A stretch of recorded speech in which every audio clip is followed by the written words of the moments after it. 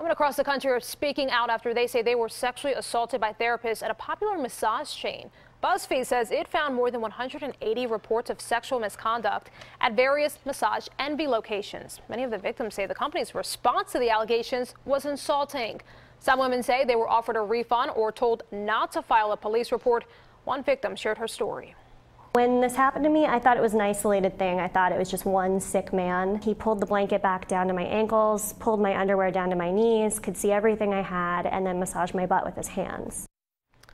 Last month, a Richmond, Virginia woman who says she was assaulted started a Change.org petition calling on the company to support individuals allegedly sexually assaulted at their stores.